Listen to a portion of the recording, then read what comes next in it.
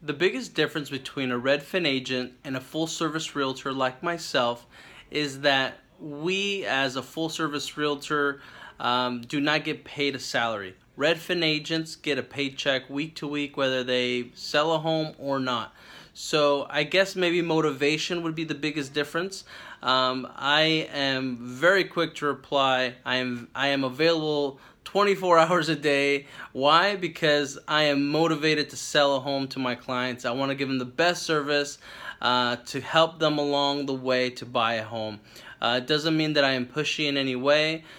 So, you could have a bad experience in either way, but for me, at least when I work with my clients, I'm very motivated because I don't have any guaranteed paycheck coming in, but that's the honest truth. The biggest difference is that Redfin agents, they get paid whether they buy a home with you or not, and to some degree that may affect motivation. So, see how if you're working with a Redfin agent, I'm not saying you're going to have a horrible experience, but that's an honest feedback as to something that could happen.